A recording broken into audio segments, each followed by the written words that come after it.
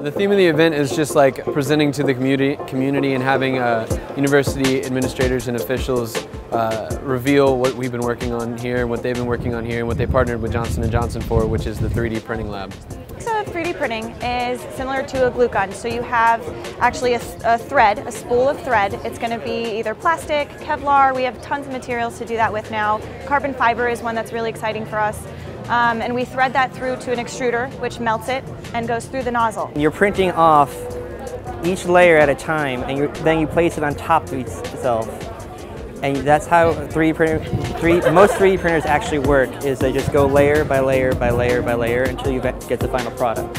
As students, we get to use them with our classes for things that are strange shapes, or we don't want to buy 100 bolts, we can make one. Things like that we've been using them for. It basically makes it so that you're unlimited in what you can do with, like, at least engineering-wise. You're only limited by your imagination and, I guess, your printer's capabilities. With these machines, we can actually build joints and hips. It actually brings in a lot of different engineering disciplines, and we can take those disciplines and build whatever we want. If you can custom print a knee for somebody, chances of your body rejecting a custom fit implant is so much smaller. So that's the biggest opportunity I think that a lot of people in 3D printing are pursuing.